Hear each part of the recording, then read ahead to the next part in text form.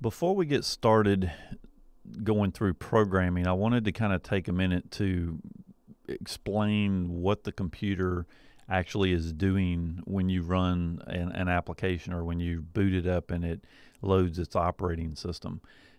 To me, understanding what is going on when you're writing these programs will actually open up your thought process a little bit, and also allow you to start thinking about things a little bit differently than you might otherwise. The computer really is not magic.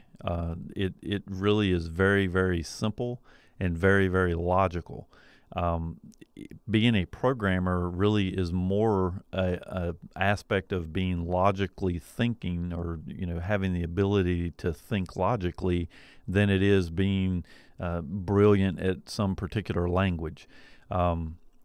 Being able to write a nice, fast, useful application has a lot to do with being able to put yourself in the shoes of the person that's going to be using the application, and then understanding what the computer is capable of doing, so that we can go in and logically walk our way through step one through whatever it is that we need to have.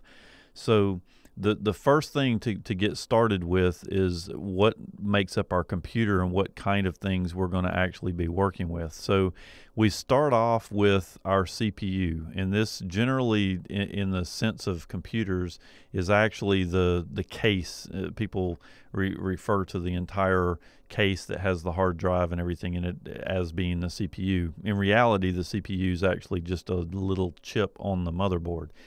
But they call the whole processing unit the thing that holds the computer, the CPU. Now, inside of the CPU, we have memory that we can take advantage of, and in today's computers, that could be anywhere from 2 to 16 gigabyte and even more. It kind of depends on what kind of computer you're buying, but we've got our memory that we work with, and then we have the actual CPU chip, and the CPU chip has a number of different things that you can take advantage of. Now, every computer that you buy, every brand of computer, every motherboard that you buy, they all have things a little bit different on them for working with them as far as writing a program. Now, at its very basic level, the CPU chip, it only works with binary. So it is sitting here working basically with a bunch of zeros and ones. So the computer itself can only understand certain things in its language, and again, it's in binary. Well, as you can imagine, a long time ago when we started programming computers, it was really difficult to write a program that did very much, because you're literally having to program everything out in zeros and ones. Now, at some point, they got a little bit smarter, and they decided that they were going to come out with an assembly language. And assembly actually works in hexadecimal form and has commands and things that you can tell the CPU to do certain things, like moving a piece of memory or an address from one CPU register to another register inside of the CPU. But the problem with assembly was that you had to literally learn assembly language for whatever CPU you were working with. So you couldn't write an assembly program and have it run on every computer in the world. It would only run on the one computer or the one CPU that you actually programmed for that particular language or that particular program.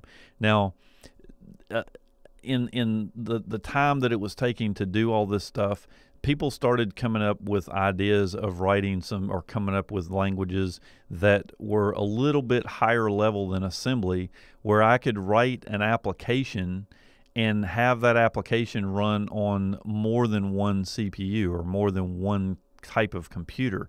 And so C is an example of a language that came out back in that particular period of time. You also have Fortran and a number of other programming languages. Now, what these things do is they actually work through a compiler, and the compiler is actually something written in assembly that is more specifically tied to a particular CPU.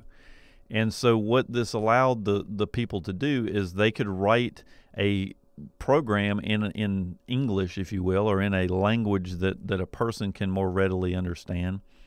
And then when they get ready to actually run the program, they pass that program off to the compiler.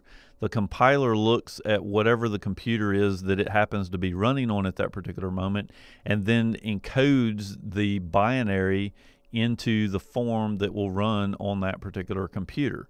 So it made writing software a lot easier, and we're going to get into the C programming language. I don't actually know Fortran, but we're going to get into the C programming language just a little bit to kind of explain or show how this works. But the C programming language actually allowed us to go more quickly from a language that we can understand into the CPU without having to learn assembly and binary and having to deal with everything in between. So in Linux, for example, we use, and that's what most of this programming stuff that I'm going to be doing here is in Linux. In Linux, we actually use the GDB debugger, and GCC is the compiler that we actually use. But all of these things are written in more of a assembly level, so that we can have a compiler that runs specifically on a CPU, and then turn around and take our C language and then compile it into that binary form. So the main thing that I was trying to get through in this particular video is to explain that, you know, at the very core of a computer, it is very, very logical. It's just, you know, if this, then do that, and, you know, looping through things. So it's very straightforward and simple. Where the complexities come in are just, you know, managing all the different things that it does and being able to execute these programs and make them do useful things.